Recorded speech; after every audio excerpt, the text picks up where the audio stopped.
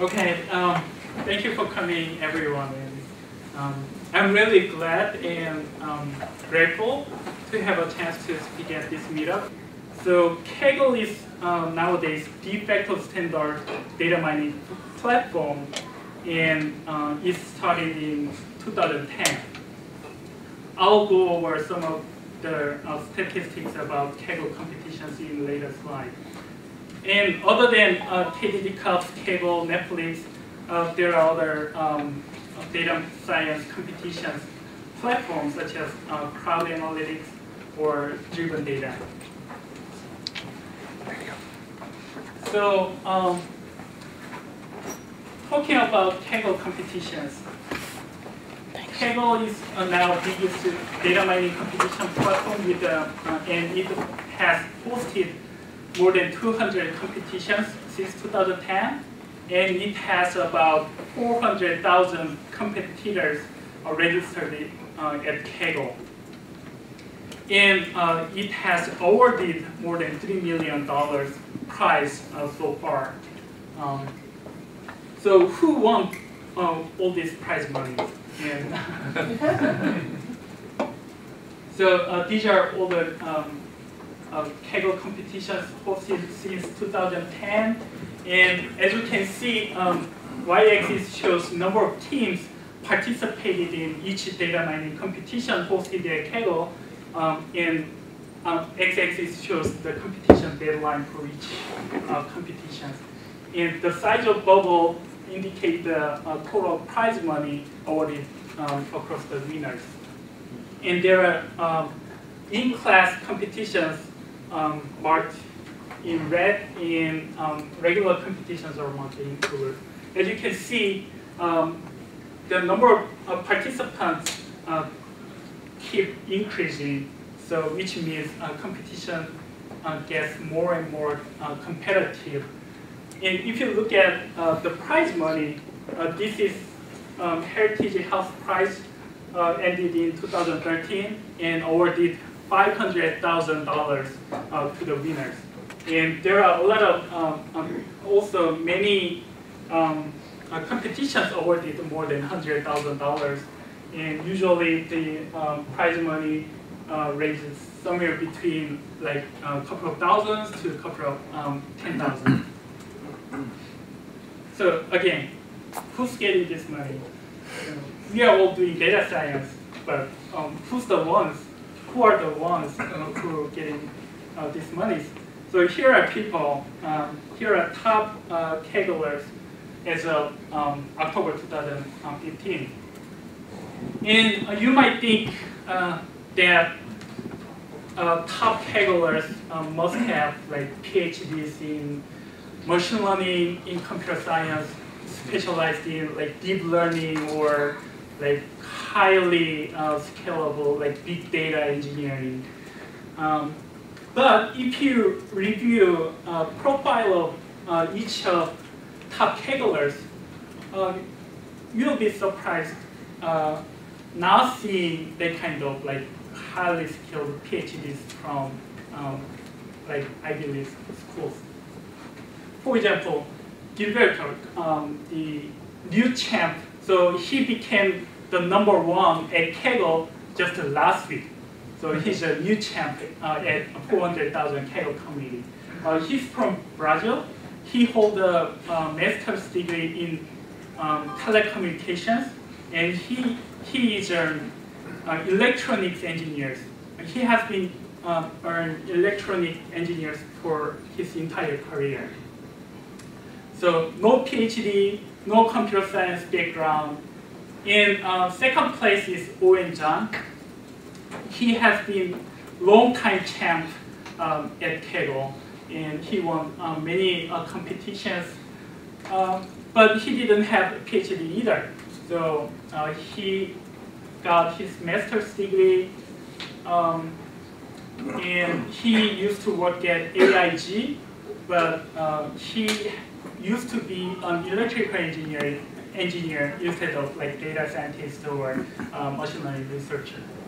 And Mario from Greece, actually, he's pursuing his PhD now, so he's kind of exceptional. And Stas also doesn't have PhD. So most of them are either like mathematics background or stat background or engineering background. But out of top 10, only Dmitry got his PhD, but not in computer science, but in mathematics. So nobody in top 10 actually got PhD in computer science. So PhD or computer science degree is not required to win these competitions, which is good news for most of us. I myself had an electrical engineering background for my bachelor and master's degree. I eventually earned my PhD in computer science, but specialized in not in machine learning, but in neuroscience. So I also didn't have background in like machine learning or deep learning or any of those. So it's not required. It turns out it's not mandatory. So good engineering background, good math background, good statistical background can get you top spot at this data mining competition. So there are a lot of hope. And Kagglers in town. So, yeah, thank you. So I'm currently ranked at 15th. So now it's slightly below 400,000 competitors. My highest rank was top 10, and I won 4 competitions at Kaggle and 2 competitions at KDD Cup and another competition at Driven Data. And I'm local in LA ever since I came to the state 10 years ago. I worked at Opera Solutions in San Diego after my PhD, and then worked at Demand Media, where I worked with Anson and Sansu, which is another Kaggle masters in town. So we have another Kaggle masters in town too. So Han Lee, so here at Hulu is also Kaggle masters. With Han and Bang, who is an ex-Hulu members, we won the arbiter competitions together. And with Sansu Lee from retention science, we didn't win the competition, but we finished 7th at the trade shift competition. And I believe that there may be a lot more Kagglers, but simply we didn't have a chance to get together, know each other yet. So I hope this meetup will be a chance to actually communicate and get connected among LA data scientists, LA Kagglers together. So for those who are not familiar with competitions, let me briefly introduce about the structure of data mining competitions. So at the beginning, you will be given the training data set for the features and then its labels. Also, you will be given the test data for the features, but without a label. And then you start to build your algorithm, your predictive models, given training data, and your job is to make predictions on the labels for test data. And then you make submissions throughout the competitions, and you will be given your score on your submission set. But it's not on the 100% of test data, but will be against partial test data. So let's say here the error metric was root mean square error. And as soon as you submit your predictions for test data, you will be given the scores, how well your submission predicts the labels of test data, also the rank, current rank in terms of public leaderboard. So you'll be given the score and rank throughout the competition. But this is not the end of the story. Even if you finish the top on the public leaderboard, this is not the final rank. When competition ends, your submission will be scored against the other part, the remaining portion of test data, so which was not used during the public leaderboard scoring. So, oh, sorry.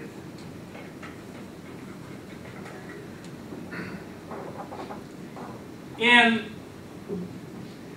this, and this score can be different from your score on public leaderboard because it is measured against a different data set. What happens oftentimes is you fish very well on your public leaderboard, but it turned out that you didn't do really well on the private leaderboard, and you missed the prize.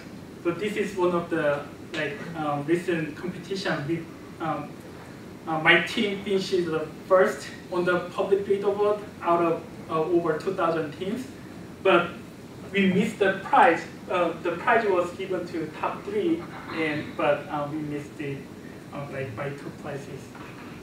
So your job is, with this limited information, you keep trying to build a model that can optimize scores on your private leaderboard that you never have a chance to observe.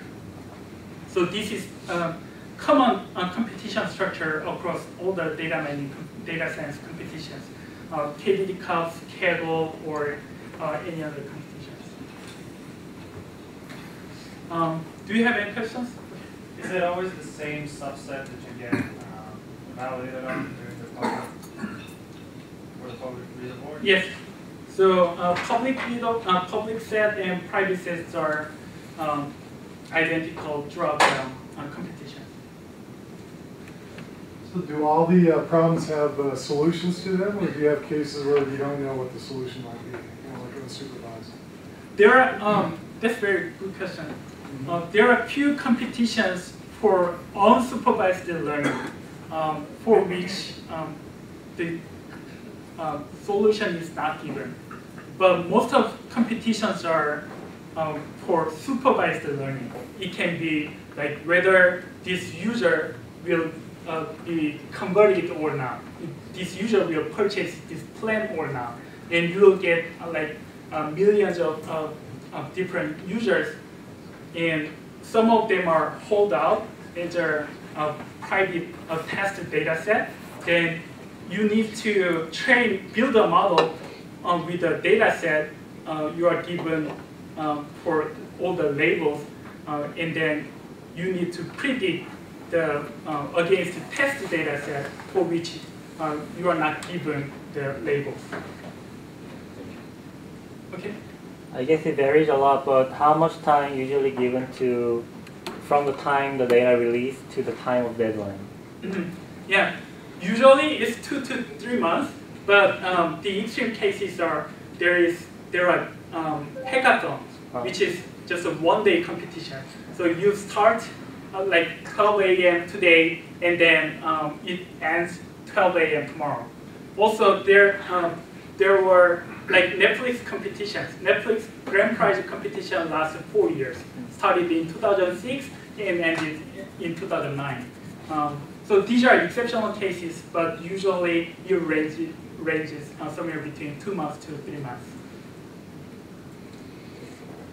So if you have good 2 months to devote, then this will be a very good opportunity.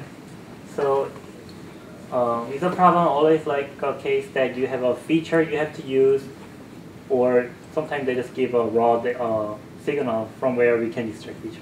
Yeah, good question. Both cases are true. So there are some competitions that they just dump to database and hand out to you. So there will be like 10 different data tables from SQL Server. Then you need to figure out how to link each table. And there are competitions with anonymized features. So you have no information at all about which feature represents what. Just it's all numbers or all characters.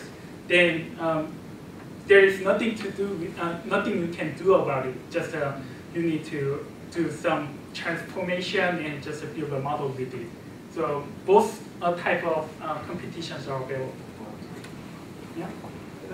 If we overlook the bragging rights, did you ever do an investment analysis to see if this is a good investment to compete given the risks and rewards that are involved?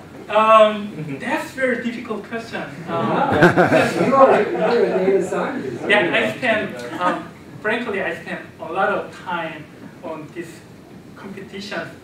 But if someone asks me about how much return you got, then, well, at least I can say I spent this time because it was fun. So this is my hobby. So some people have a hobby of like video recording, and some people have a hobby of like go fishing. And this is my hobby. So whenever I have some extra time, like either 30 minutes, an hour, yeah, I will work on it. It's also some learning experience. Yeah. So I think one of the biggest challenges with Kaggle is data leakage. So I wonder if you competed in any competition that had data leakage, and if you can say a few words about what happened and how they dealt with it. Obviously, it's not only Kaggle, but mainly the competition admins who have to do something, and I think anything they do is kind of not good, so there are not good options, but I wonder if you had any close experience with data leakage. Yeah. There are many different cases about data leakage. So when some people got perfect score on the leaderboard, then we can start suspecting that, oh, there might be some leakage. And if admin find it out, then either they release a new data set and just remove all the entries submitted by that point. But many cases, leakage is not that obvious. So it's not obvious to admins. Also, it's not obvious to competitors. So some competitors might find some features are leakage and are useful to make a predictions, but most of the competitors might not just notice it.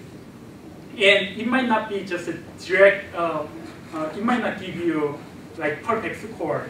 It will help you predict better, but it might not give you perfect score. Then competition will just go on, and at the end of the day, when winners disclose their solutions, people will know that, oh, that's not real. That's not available in the real life.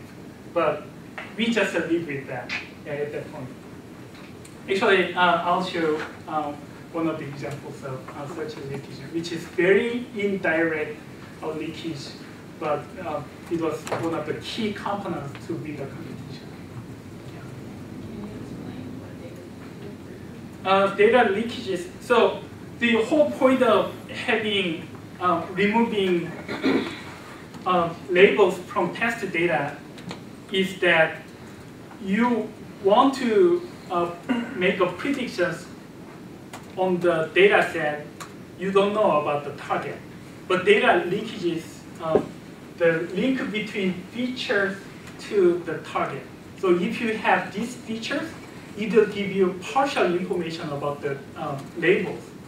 So if search data leakage is available in the test data as a feature, then you can actually infer the labels based on these input features, which is given to competitors at the beginning. So getting perfect score with that feature doesn't mean that you have capability to make that kind of good predictions in real life. In real life, that kind of leakage doesn't exist. Any other questions? Are you allowed to use like publicly available data in your solutions? Like if you find publicly available features out there? That's also case by case. So there are some competitions allowing external data, but also there are competitions prohibiting using external data. And if it's allowed, using external data is really key to win the competition. Any other questions?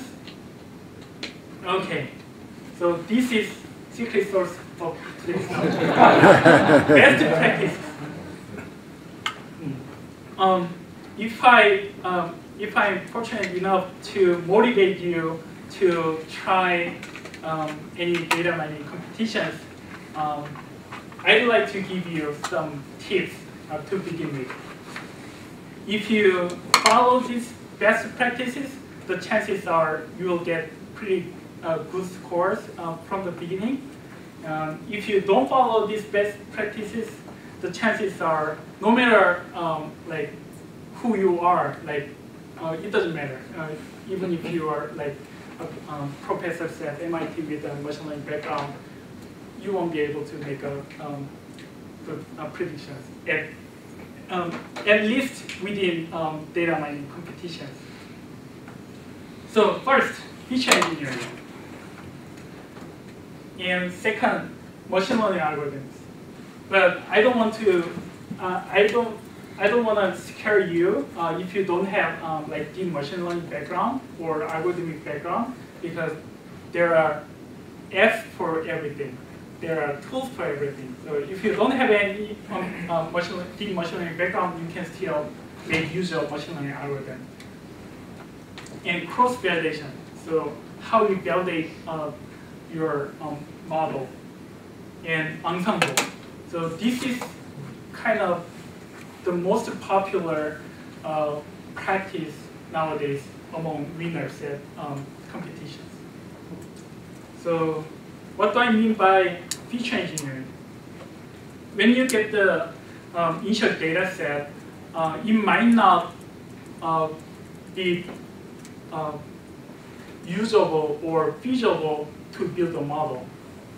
So, for example, if it has a lot of missing values, or if it has a lot of outliers, how are you going to handle it? And there are algorithms like neural network or logistic regression that can perform well only if input features are distributed in a certain way. So to address that, when you have numerical variables or numerical features, common practices, if your numerical features are all positive, which is the case when you deal with count variables, like number of users, number of page views, or revenues. Revenues can go nearly, but hopefully not nearly. Then usually if you follow exponential distribution, then common practice is you take low transformation of it, or if it can be zero, then log of zero is not defined. So instead of basic log, you take 1 plus log. Also normalization. It can mean simple scaling. It can make, which means you make the standard deviation 1 and the mean of 0. But it can also mean that you force the probabilistic distribution of certain feature to be Gaussian or to be normal. So you can do that by using empirical cumulative distribution function. Also, you can make it categorical variable by using binarization, so which means for each unique value of numerical features, or for certain range of values, you assign dummy variables. So when you deal with age variables, you can have one dummy variable for the age between 0 to 4, and another binary dummy variable between the age of 5 to 10, or etc. So you can turn numerical variables into categorical variables. And when you have categorical variables, let's say gender, so either male, female, Facebook has 11 different definitions of genders. Then before you put it into the model, you need to turn into some numerical representation. So the common practice is using one-hot encoding, which means for each unique value, you create again dummy variables. So for all the values of male, you will have male dummy variables being 0 if it's female, or 1 if it's male, or another, and add a female variable which being 1 if it's female, and 0 if it's not female.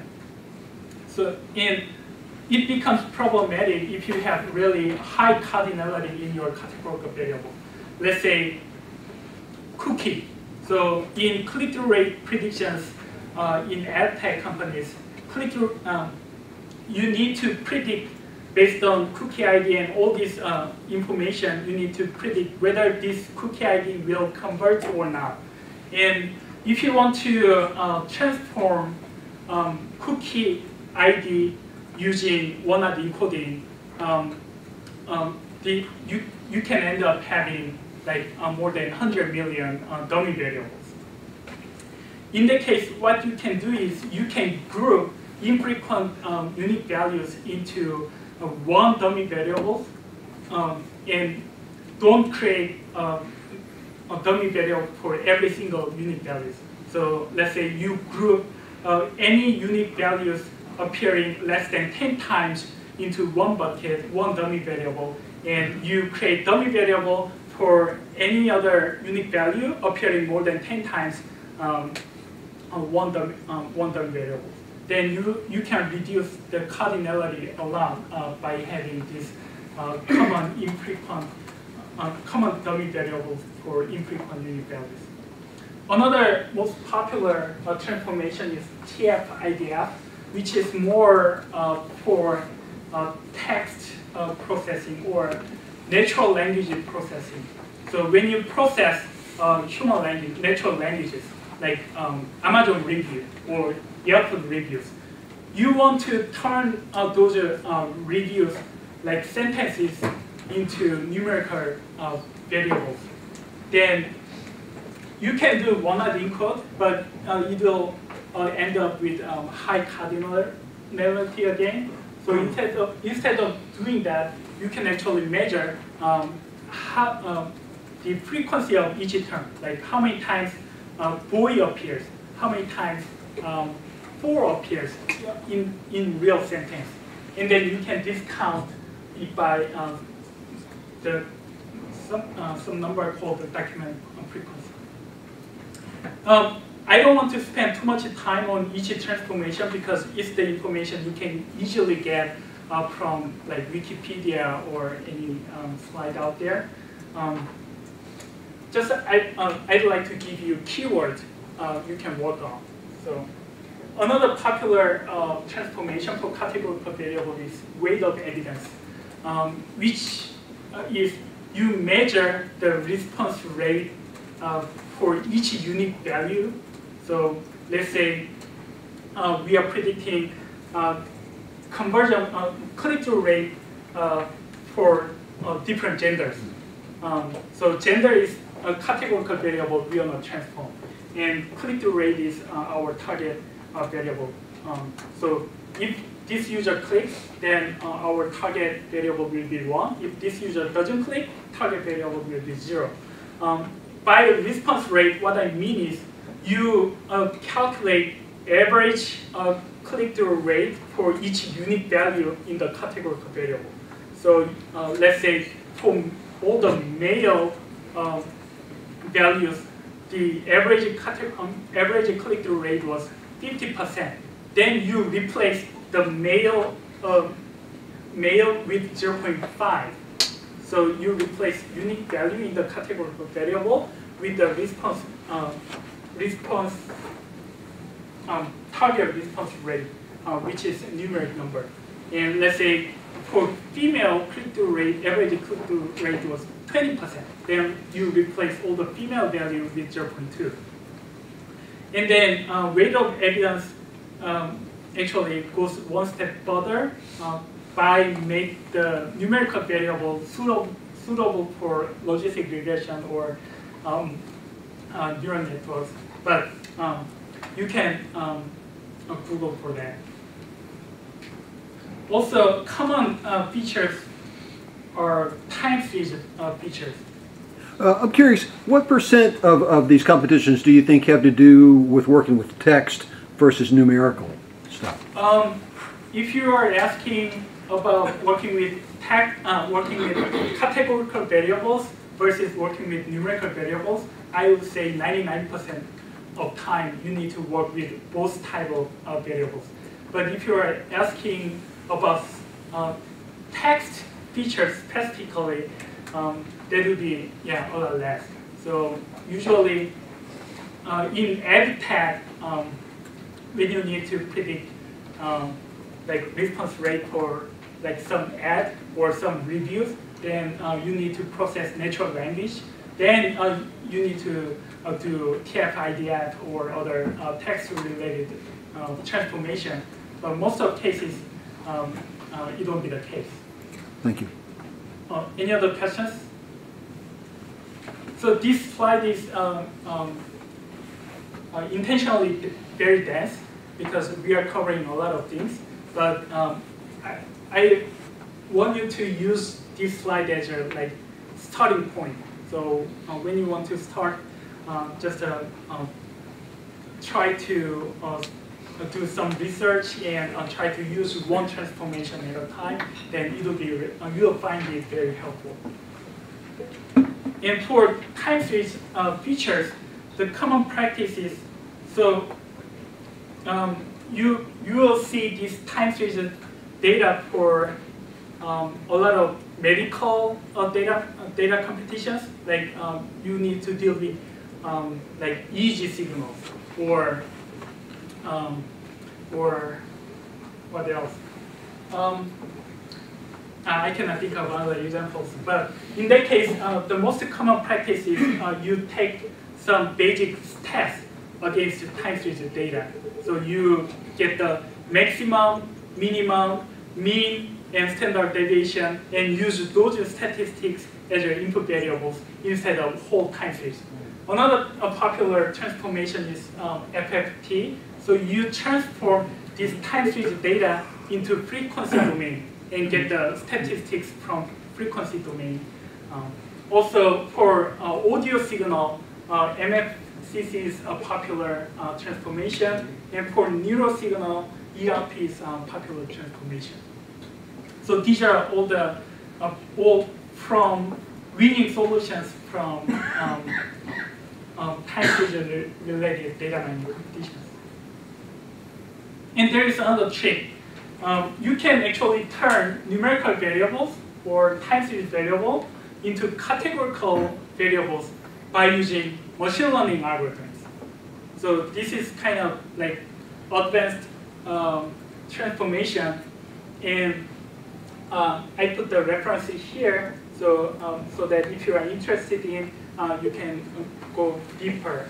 The basic idea is you train either random forest or gradient boosting machine against your numerical features or time series features. Then at the end of the day, what you get is you get a bunch of trees with a bunch of nodes. And for each unique numerical value or time series value, it will be assigned into certain node in the random forest or gradient boosting machine. Then you take the number of ID of node as your categorical variables. So let's say some numerical variable fell into, after training 1,000 random forests of trees, you found that certain value fell in like 39th node in the random forest in 5th tree. Then 39 and 5, these become categorical variable, replacing the original numerical variables or time series variables. So, any question about it? What language do you usually work in? Mainly Python. In addition to some hint of R, also some hint of C++. I was talking to a friend who just got a job at eBay, and I'm learning R, my master's, and he was like, no, we don't use R, we use Python. His issue is with memory. Do you find that you run into that a lot with R in terms of loading data sets? Or? Yes, a lot.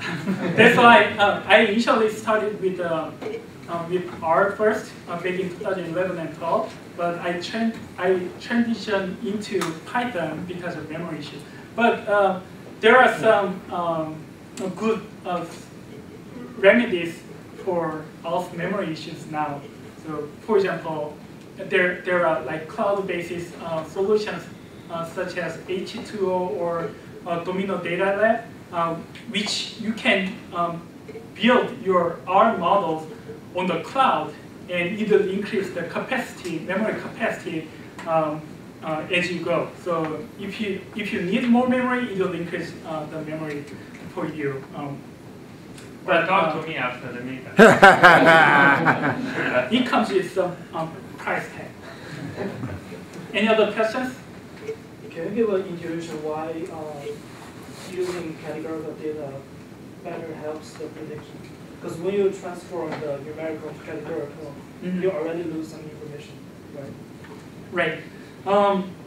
That's mainly because of, so the reason why we are applying these transformations are, the reason why we are applying this transformation is that for some algorithms, it works well only if the distribution of input numerical variables follow certain distribution, mostly normal distribution or Gaussian distribution. But if you transform it to categorical, it's not normal anyway. It's not normal anymore, but it makes the case a lot simpler.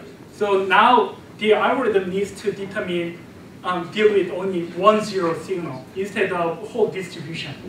So it works really well with neural networks, logistic regression, factorization, machine matrix factorization. If you have numerical variables and you didn't capture outliers well enough, then the chance is that it will screw up the performance of neural networks entirely.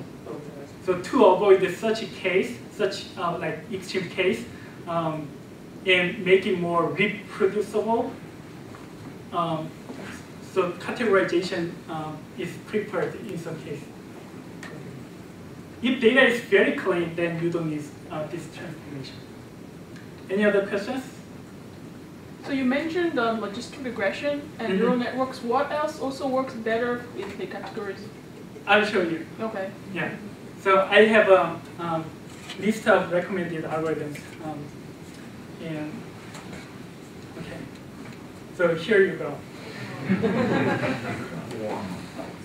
These are most popular machine learning algorithms used by winners at data science competitions. Number 1, gradient boosting machine algorithms. So originally developed at Stanford, but you don't need to know about any details because we have an app for it. So XGBoost. This is really great tool that builds a gradient boosting machine model given input data set. It's currently the best out-of-the-box solution. If you don't know what to do, use XGBoost, and you'll get a pretty good score. You can share the slides, right? They don't need to write it down. Right. Yeah, I'm gonna share the slide. And how many of you heard about like gradient boosting machine? Okay, yeah, this is great audience. I don't need to go.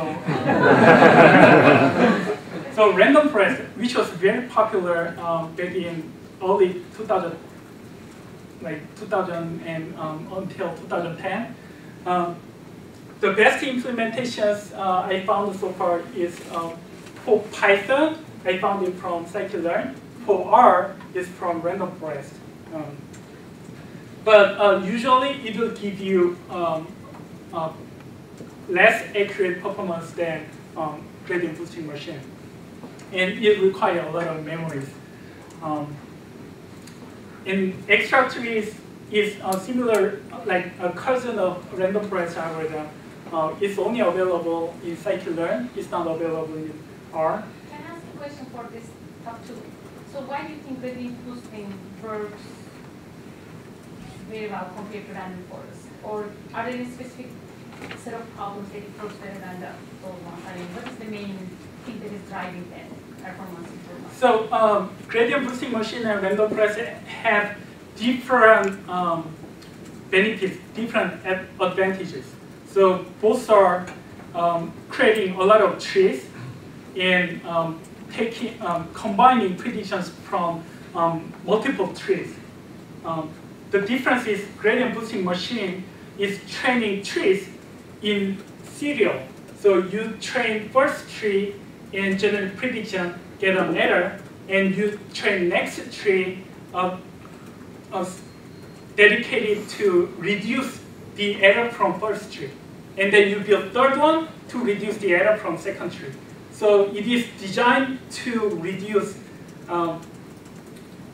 bias. So there is bias variance trade-off. So it's designed to reduce bias error, which means it's designed to improve accuracy, which is oftentimes, most of the times, the target metric for data mining competitions. On the other hand, random forest is training multiple algorithms in parallel and taking the average predictions across all the trees. So it's designed to reduce variance error, not the bias error, which means it's more stable. It can generalize better, but in terms of accuracy, it's worse than gradient boosting machine in practice. So is it fair to say then the variance bias trade-off thing? Mm-hmm. So although it introduced maybe some variance, it is not as much as the bias that is introduced by the random forest. Yeah, I don't want to go too deep because, as I said, I don't have background in like hardcore machine learning. I'm a more practitioner, so I'd like to stop there. And so top four algorithms are all tree-based algorithm. It has a different like flavor of how to combine predictions from multiple trees. And the next one is another very popular algorithm is neural networks. You can call deep learning algorithm as your like relative of or variant of neural network algorithm, and it's available through Keras Lasagna in Python and MXNet as your independent implementation. So you just call the binary, then it will give you predictions. It will build the model and generate the prediction for you. Unfortunately, it's not available in R. One of the benefits of neural networks is, other than its really good predictive performance, it blends really well with GBM algorithm. So if you have GBM predictions and if you have neural network predictions, when you combine those two, you will get, oftentimes you get much better performance than any single predictions. So it's really good to have both algorithms in your toolbox. And another benefit of using neural networks is is the best algorithm at image recognition competitions. So when there are images, images are given as an input variable, and you need to predict whether this image is who this image is, what, then neural network is best performing algorithm currently. And other next three algorithms are linear algorithms. So logistic regression, which is developed 200 years ago by Belgian mathematicians, and which is very popular, very robust. It still works really well. So in practice, any companies in the industry claiming that they are doing machine learning or they are doing advanced attribution, I found that about 70% of chance they are running logistic regression models. But I'm not blaming, because it works really well in many cases. So the best implementation in Python can be found in scikit-learn package again. It's based on linear implementation developed at National Taiwan University. And another powerful tool is provided by Vopa-Revi. The author of Vopa-Revi will be in our next meetup, so everyone should be hurried to sign up. It's fastest to train, fastest to build a model, and it also used at the ensemble step. I'll go more deeper about ensemble. At the ensemble step, you usually prefer a more simpler algorithm like logistic regression than more sophisticated algorithm like gradient boosting machine or neural networks. And support vector machine is another popular algorithm available through scikit-learn. And FTRL, specifically developed at Google for click-through rate prediction. And not surprisingly, it works really well and for click-through rate estimation competitions. So it will give you very competitive, not winning solution though, but very competitive solutions for click-through rate competitions. The challenges in click-through rate competitions are very high input space. So you need to deal with like millions of input features.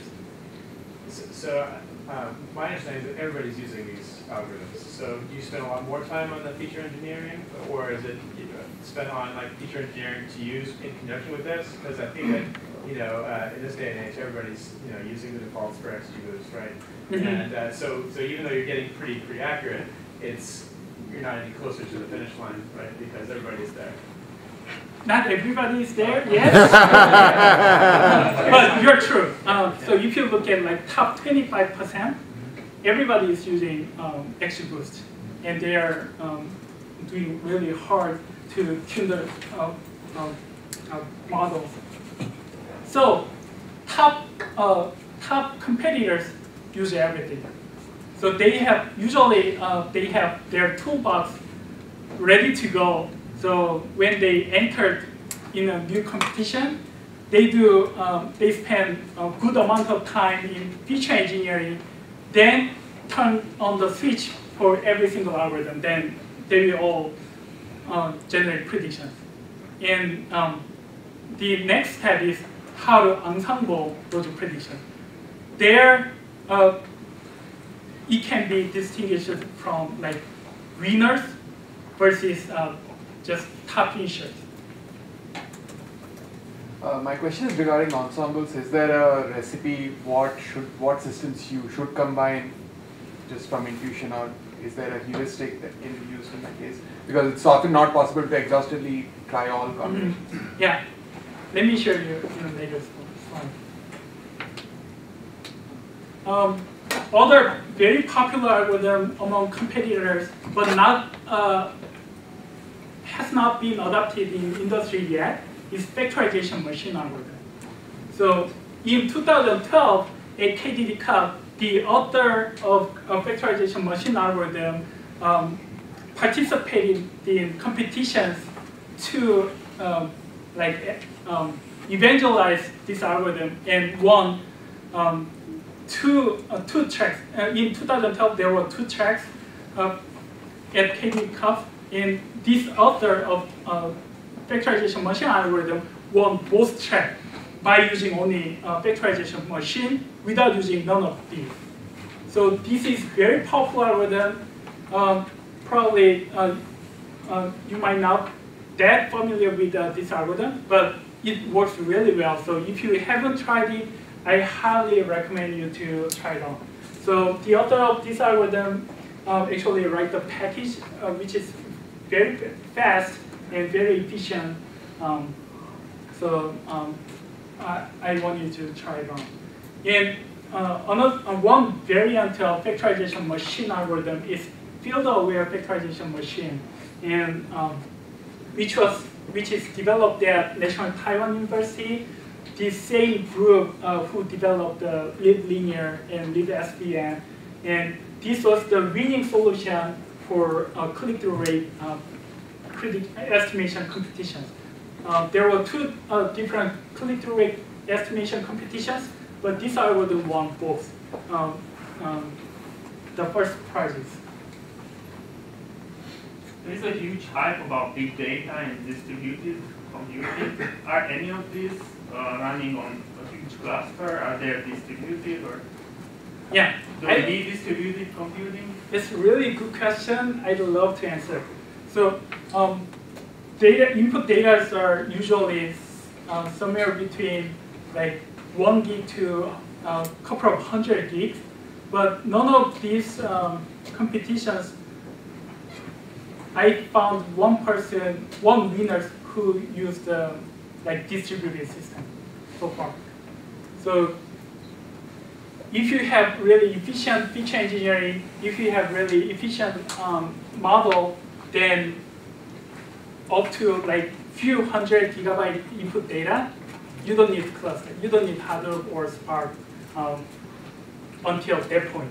If you have petabyte, probably, but so far at any data mining competitions, no one win the competitions by using Hadoop or Spark. Yeah. Just a little follow-up on that question.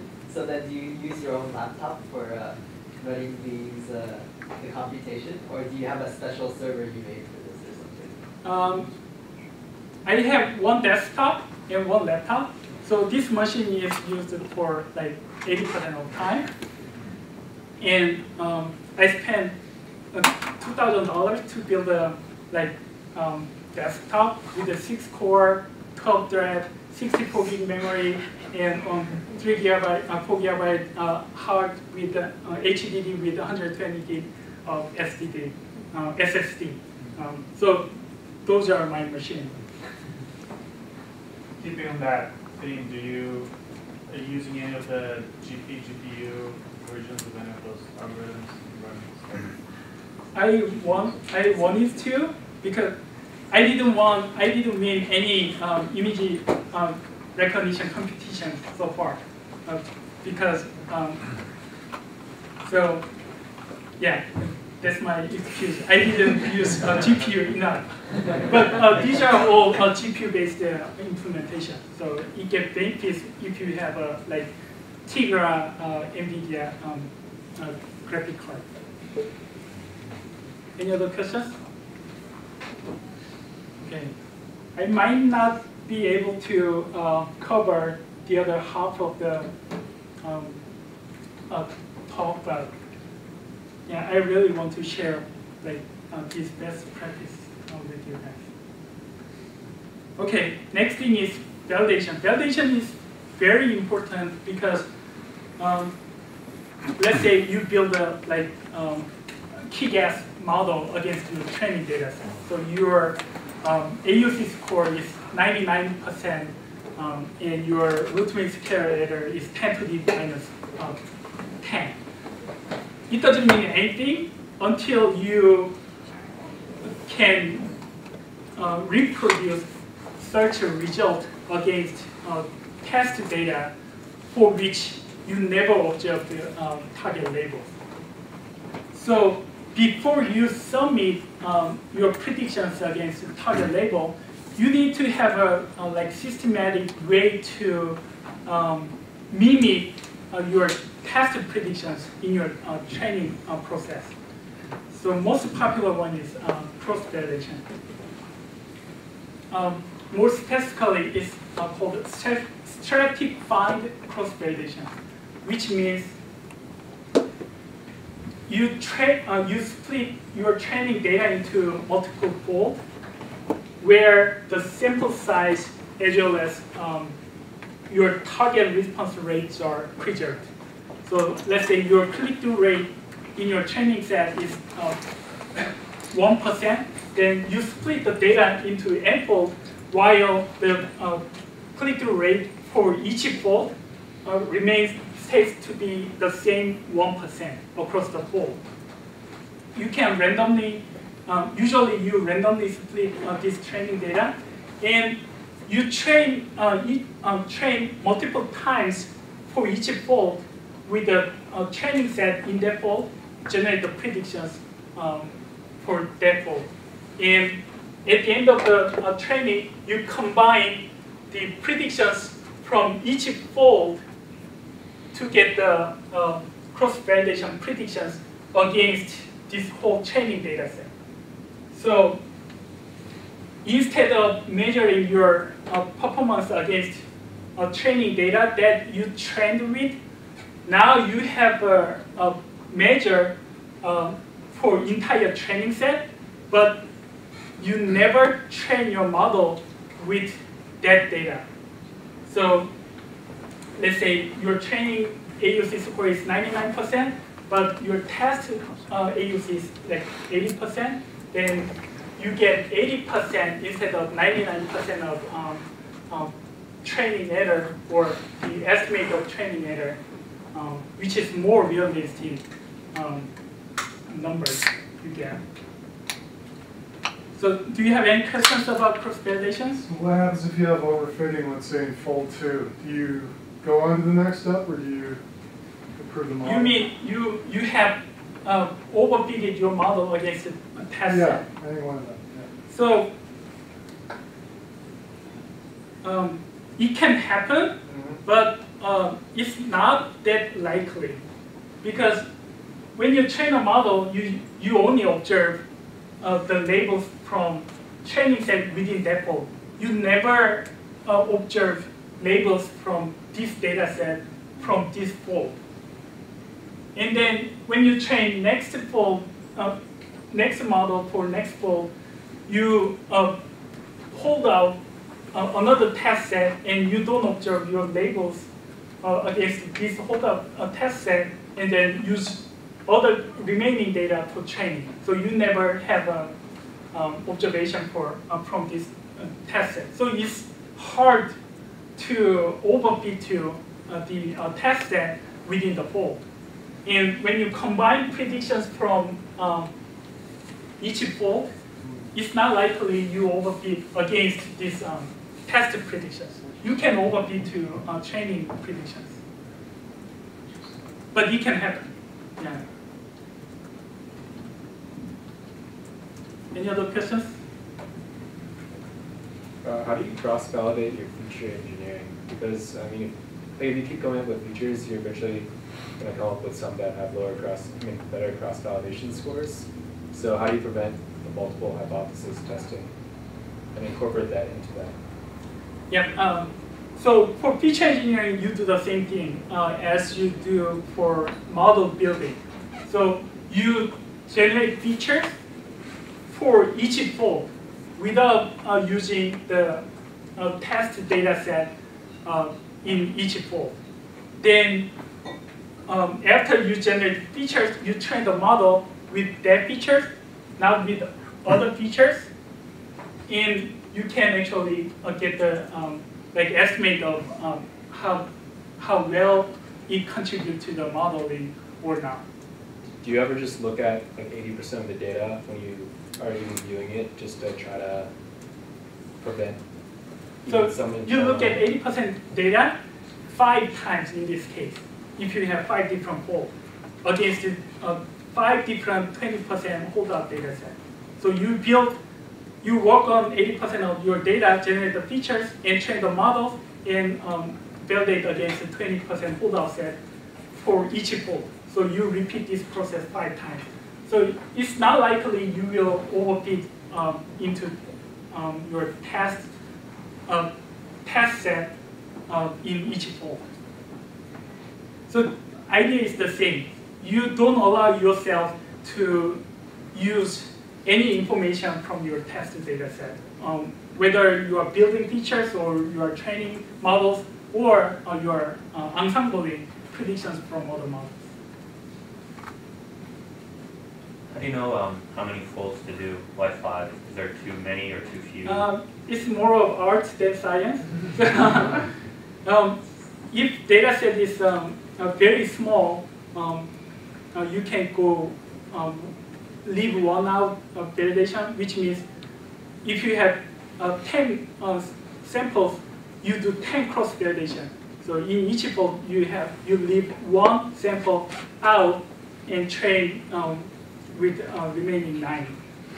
If you have enough data sets, you can do 2-fold cross validation. You divide data half and half, so you train 2 models, one with first fold, the other one with next fold, and measuring AUC score, the target metric score, and take the average. So if I'm dealing with a problem that has got, the output is categorical variable, you have a class imbalance, how do I actually deal with it? So as long as you have enough number of samples of the imbalanced target values, let's say for click-through rate predictions, it's highly imbalanced target. So people only click less than 0.1%. But if you have huge volume, you can still do like 10-fold or 20-fold cross validation. So that in each fold, you will have the same number of clicks. And usually, is it you, Siller, who did the test? Probably not you, but there was a test. So actually try to sample the narrative targets and to see if it helps to make it more balanced target. It turned out not helping. So most of the case, it's desirable to use imbalanced distribution of target variables as is, rather than you downsample your narrative targets. Did that answer the question? Is it in terms of accuracy that was improved, or? If I remember correctly, they tested both bias and variance with some promising results, but not that compelling anyway. But the other cases, performance just dropped. So it's counterintuitive because market supported the idea of like balancing sample target distributions, but in practice it doesn't work. And there are hundreds of cases like this. So market believes this, but in reality it doesn't work. Any other questions? This is not about cross-validation, but I'd like to ask you the problem that I had in my recent challenge. And the problem was the mismatch problem between training set and test set. So for example, I'm working with speech signal, and the training set is recorded in this kind of room, and the test set is recorded in the outside of the of the building. Then you partially able to get such information by listening to the test set, right? Because the test set is given in your case too. Then how do you handle this kind of mismatch issue? Have you had this kind of experience? So first of all, any machine learning algorithms are bad at predicting unobserved data. So yeah, it's very challenging for any single algorithm. And there are for the sake of competitions,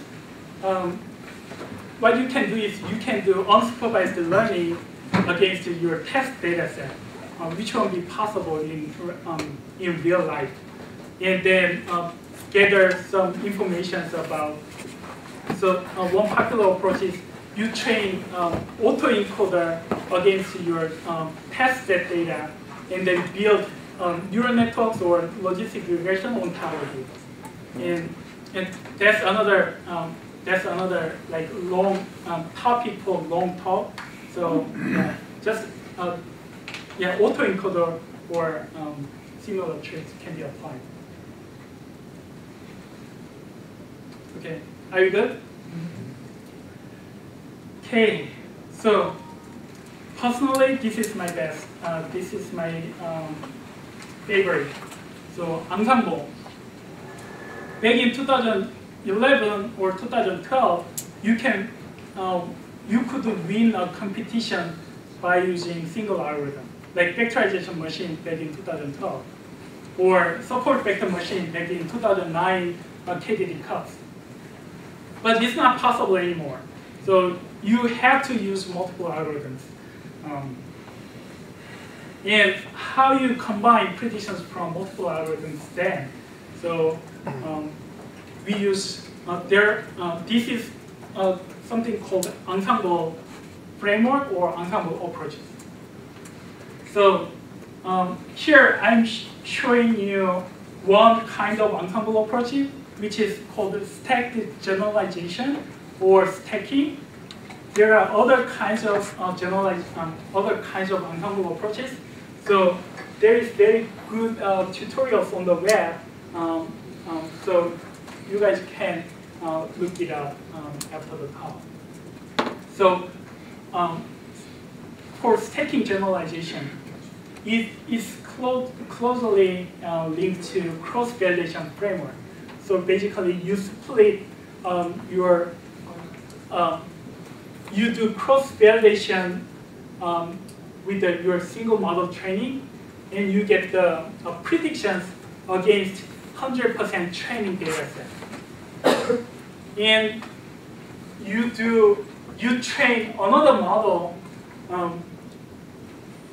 by using predictions from single models as inputs.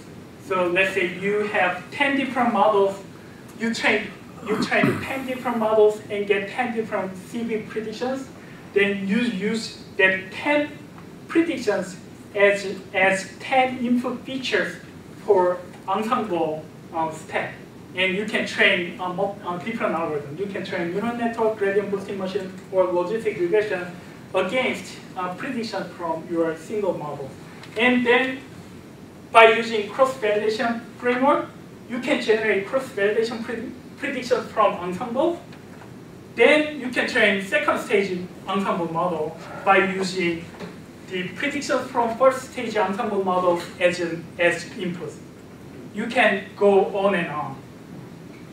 So what you do with the test data set, you take 100% of training data set and generate predictions, and you use predictions from single models as inputs to your ensemble model, and you keep going on. So ideally, you can build like stage 10 ensemble approaches, but usually you might want to stop at the stage 1 or stage 2, or stage 3 at most. Would you ever transform the output of one stage before going to the next stage? The answer is yes, but not as heavily as feature engineering against raw data. The most popular transformations at this step is adding ranking information. So when you have predictions from 10 different models, you can rank the predictions between 1 to 10. So you have original 10 predictions, then you have 10 ranking numbers as your features. So that's one of the popular tricks. Another trick is you also add the maximum value out of predictions and add it as new features. So you can add maximum, mean, minimum, standard deviation, median. So you can add additional features to row predictions. What sort of improvement do you see from applying this ensemble? Is it like going from 90% accuracy to 90.5? It seems like a lot more work to train 10 models as opposed to just one. So I'm wondering what, for all that extra effort you're getting. Yeah. So in terms of putting extra effort, we usually put whatever it takes. So amount of effort is not a concern as long as we can advance in the leaderboard. And but that's a very valid question. I have a slide for that, but if I give you a short answer, I use the same framework. Our team used the same framework at KDD Cup 2015, this year's KDD Cup, and the best single model predictions would have given us top 6 positions. And by using a first stage ensemble model, it would be somewhere close to top 3 or 4. But by using stage 3 ensemble, we were able to be number 1 by a large margin. By a large margin, it's still 0.0014, but it's regarded as a big margin. What's the advantage of submitting to the public leaderboard, except to give information to your competitors? That's a very good question. So we'd like to avoid overfitting at all costs. So we don't want our model to overfit to either public leaderboard or training data set and perform really bad at a private data set. So one measure we can use it other than cross-validation error. Another measure we can use is the discrepancy between cross-validation score and public leaderboard score. So I have very good slide for that.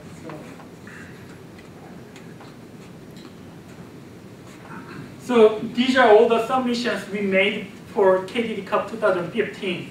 And x-axis shows our cross-validation score, and y-axis shows our public leaderboard score. And as you can see, it's highly correlated. But there is a model submission that performs really well on cross-validation, but performs not that great on public leaderboard. Then we don't want to include this model into our blending because it will skew our model to a training set rather than unseen data. So this is another measure you can use to avoid overfitting. Given that the leaderboard, the private leaderboard in the end is also very crowded, ran within a certain time to be able to get scores. Other than that, mostly the running time is not an issue as long as you finish your model training within 2 months or 3 months. Well, let's say model complexity. I mean, some kind of quality standard for deployability. So one restriction, one requirement they ask for claiming the price is reproduce. You need to reproduce the result. So if you cannot reproduce the result, then you cannot claim the price. Still, it's not addressing like complexity or running time issue. As a practitioner, I agree with you about like the kind of feeling that why it matters. Why do you spend so much like computational power and energy to get like 0.00001 improvement? My answer to that question is that once you know how to achieve here in 2 months, that means you are likely to know to get here in an hour.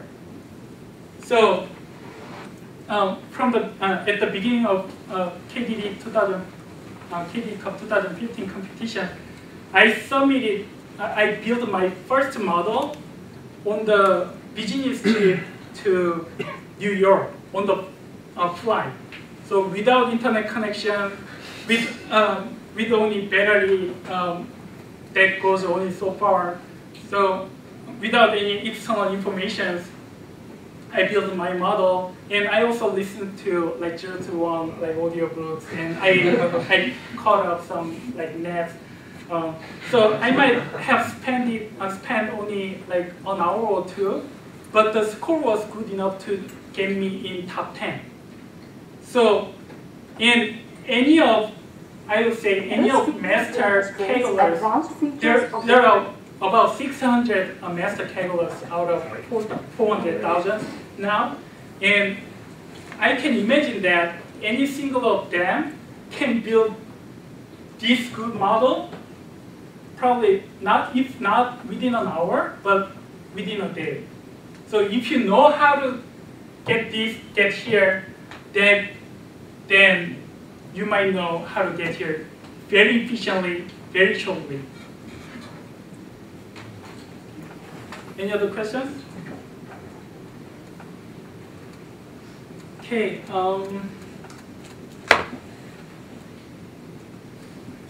Let me see where we are at. Actually, I covered everything for the first part of my presentation, and next part is actually the case study, how my team won the KDD Cup this year. So, how are you doing in terms of time? We're kind of late, but I don't know if people want to stay to hear more, or you can shorten it, or you can make it fine. I don't know. I know it would be hard for you to come in like 6 months or something. Then if it's a lunch hour, then yeah, I can. Okay, let me try to make it short. So this presentation is originally presented by Kohei, Mert here, and Tom at KDD 2015 in Sydney this year as a winning solution for KDD Cup 2015. And our team name was Intercontinental Ensemble. You'll see why. So I'll skip probably briefly. The competition was to predict dropout rate in massive online course. And student activity logs and metadata were provided. There were 821 teams, and with the 20K dollars for the prize. So data looked like this. 39 courses, 27,000 objects, 112K students, 200K enrollment data, 30 million activity logs. And our team consists of 9 people around the world. So this is so big and like about this data mining, data competition community. You can collaborate with any people, anytime, if you want. So here in LA, myself and Mert from Convergent Logic, and in New York, we have Song Chen at AIG, and from Austria, we had Andreas and Michael, and from China, Peking, we had Peng and Xiaokong, and from Singapore, we had Tom, and from Japan, we had Kohei. And so, since we work across time zone, we work 24/7. So collaboration, we use the Dropbox for file sharing, and GitLab for code repository, and we maintain the internal wiki as well as internal leaderboard so that we can rank our predictions by cross-validation score as well as public leaderboard score. We communicate over Skype. So this was the moment we found out we were #1. And we were #3 by 20 hours before the deadline. And top team was DataScience from Japan and National Taiwan University. So DataScience was 14 people team, and National Taiwan University team was 20 people team. Had won 7 times at KDD Cup. Wow. So they are really competitive competitors.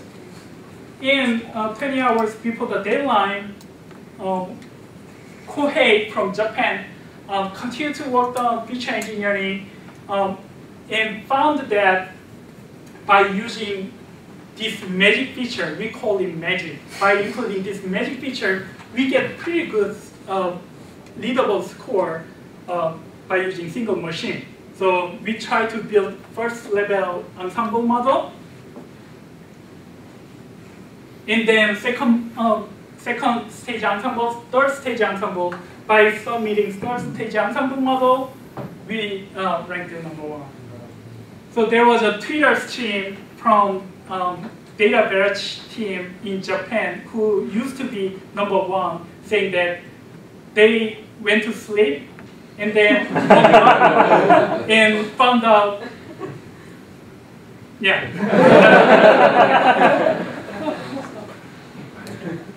So initially they thought it is a dream, so they tried to sleep again and woke up again.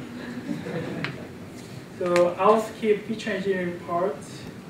And these are the list of single models we trained. We trained 26 different gradient boosting machines, 14 different neural networks, 12 different factorization machines, 6 different logistic regression, 2 different kernel rich regression, 2 extra trees, 2 random forest, 1 k-nearest neighbor. Okay, quick question here. You got to imagine that there's got to be like routing error between your guys' different computers at some point, just like floating point precision.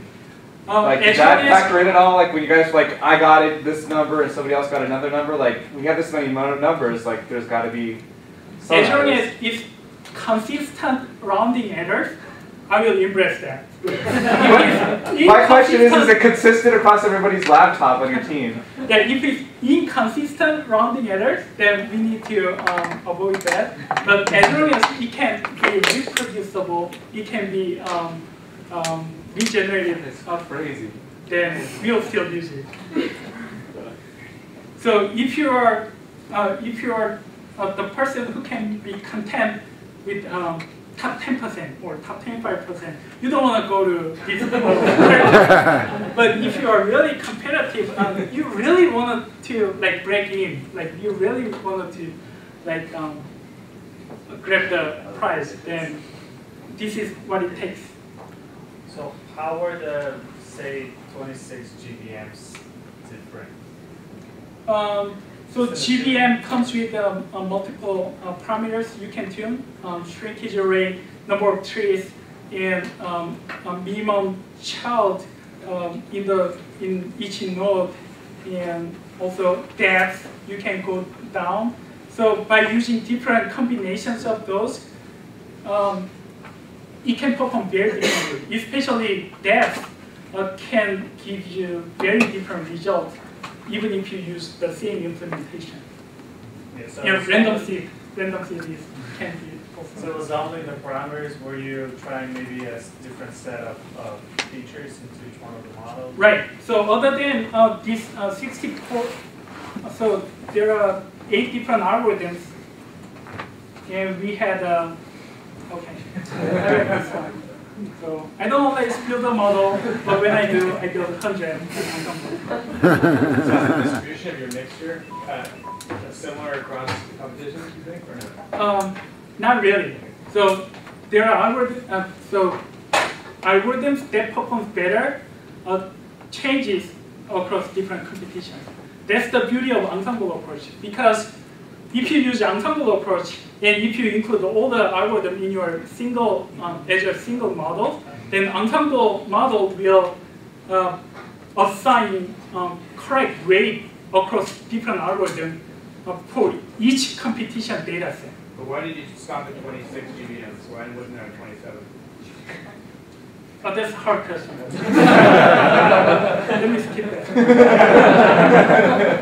So this is our final framework. So we had 7 different feature sets developed independently across members. And then we trained, again, 64 single models. GBM, neural network factorization being most popular. And then using 64 predictions, as well as some additional features we added, like ranking or other statistics. We built 15 level 1 ensemble models. And then using predictions from 15 ensemble models, we built second level ensemble model, 2 second level ensemble models. And then lastly, we built a giant final ensemble model by including all these models. So is it the number of models a function of the parameters search that you're going through for each model? So it depends. So it can be one parameter set with the feature 1, same parameter set with feature 2, and different parameter set with feature 1. Yeah, something like that. So we don't explore all the possible combinations, but again, it's more of art than science. Yeah. So yeah, this was our solution to KDD Cup 2015. So what was the nature of the breakthrough feature and engine change that he made to get you to number 1? That needs some explanations and understanding in data sets. Yeah, if you're curious, then I can talk to you after the talk. So again, the improvement was 10 to the minus 3, but it was big enough to bring us from 6th place to number 1. And we call it big margin. Okay. So here's the one slide I'd like to share with you. These are all the open competitions at Kaggle now. So there are Deloitte competitions and LM AI Science Challenge and other competitions with 3 months, 2 months, 61 days left, $100,000, $80,000 prize. Claiming. And in 2016, KDD conference will be in San Francisco, so our neighbor. So you can prepare for KDD Cup 2016 and win it and go to San Francisco to present it. So I want you to participate. And this is the reason why I couldn't come earlier, and I cannot make it evening meetups since last year. So these are all my employees on modeling and Christopher Bishop's machine learning group. So yeah, without their support, I have been able to achieve good performance at competition. Okay, thank you.